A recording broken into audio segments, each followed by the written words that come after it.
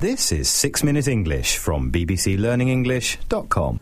Hello, I'm Rob. Welcome to 6 Minute English. I'm joined today by Finn. Hello, Finn. Hello, Rob. In this programme, we're talking about exploration. That's a journey to a place to learn something new about it. It's a sort of educational trip. Yes, you may have heard about famous explorers, the people who made these journeys and learned new and amazing things like Captain Cook or Christopher Columbus. Yes, Columbus was the Italian explorer who explored the Americas over 500 years ago. There are many other people who travelled around the world seeking out or looking for new land, people, plants and animals. But now, in the 21st century, do you think there's any more of the world left to discover? Well, that's a question we'll be exploring today, and we'll also discover some exploration-related vocabulary. But first, Rob, I'm sure you have a question for me. Of course, yes. My question is about a modern-day explorer from the UK. He's called Ed Stafford. In 2011, he became the first person to do what? Was it A, circumnavigate, or go all the way around the world in a canoe, B, ski down Mount Everest, or C, walk the length of the Amazon River? I'm going to say A, the first person to go round the world in a canoe. OK, well, we'll find out if you're right or wrong later on. So let's talk more about exploration. There are many reasons why people have wanted to explore. Yes, sometimes it was to find new natural resources, things like oil, rubber or gold. Sometimes people wanted to find new land to occupy and build on. And sometimes people have just been inquisitive or interested in finding out what somewhere is like. Sounds a bit like you, Rob.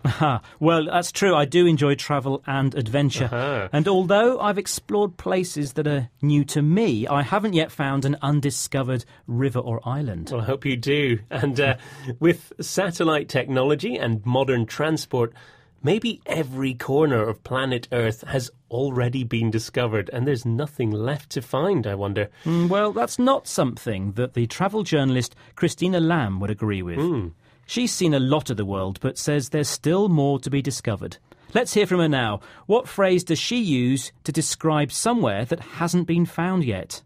There still are a few places in the world that are unexplored. I've travelled quite a lot in the Amazon, and there really are still places where the maps don't have anything on them, and it says uncharted territory, which I think is the most exciting thing you can see on a map.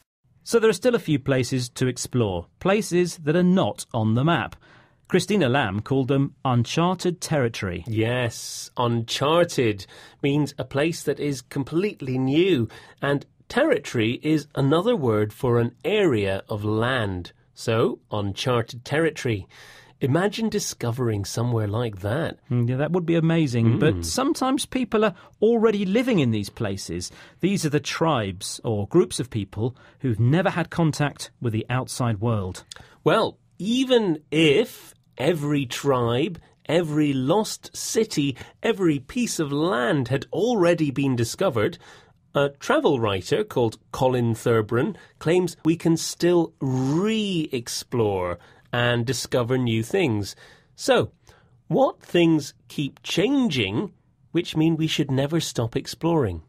What there's always a role for is for reinterpreting a culture, going back there for every generation, not just because the cultures change, but the judgments and priorities of every generation of travellers change too. OK, so he talks about culture. That's the way of life for a particular group of people. Cultures change, but also our views change too. He says our judgments and priorities change. That means we keep seeing things differently. So, you mean we see things in a new way every time we go back and look at them? In that case, maybe we will never stop exploring our planet. Yes. There's always something new to discover in the world, and even beyond it. People are already venturing into space, the universe. Where next? Yeah, absolutely. But I think I still need to explore my own city first. There's a lot more to discover in London. before I head off to Mars. Maybe you just haven't got any wanderlust. That's the desire to travel. Unlike explorer Ed Stafford. Now, earlier I asked you what he became the first person to do in 2011. I said A, go round the world in a canoe. I guess I'm wrong. You're wrong. Oh, no. Nice try. He was actually the first person to walk the length of the Amazon River. Your challenge now, Finn, is to remind us of some of the vocabulary that we've explored today. In a canoe? Yes. Of course. Well, we had exploration, explorers, seeking out, circumnavigate, natural resources, inquisitive, uncharted territory, tribes, culture, venturing, and wanderlust. Well, that brings us to the end of today's 6 Minute English. We hope you've enjoyed today's programme. Please join us again soon. Bye. Bye. That was 6 Minute English from bbclearningenglish.com.